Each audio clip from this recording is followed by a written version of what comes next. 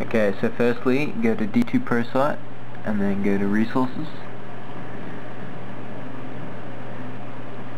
wait for it to load, and then whatever version, whatever region you are, and then European for me. This will come up. I've already got it, so I won't go into it. But then you got to burn this file with image burn, and then I'll show you after this. Okay, so I've just burnt it, and I've got these two files on the disk, and now I'll install it. Okay, so I've burnt the disk, and I'll insert it now.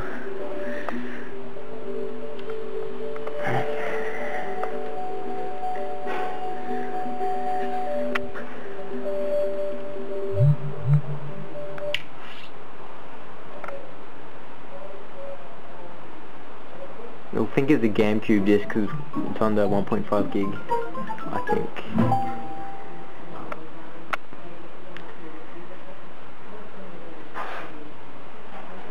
You got a blue screen.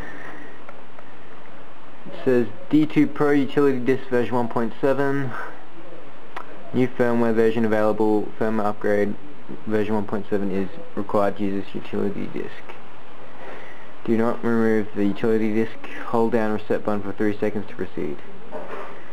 Okay, so I'll just press the reset button.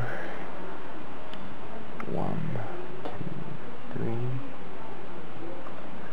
Firmware upgrade is in progress. Please do not power off your Wii.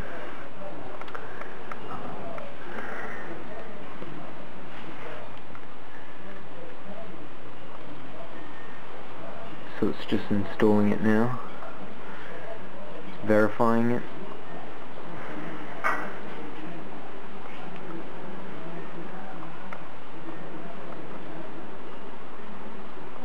And you're done. Please reboot your Wii now, and that's it.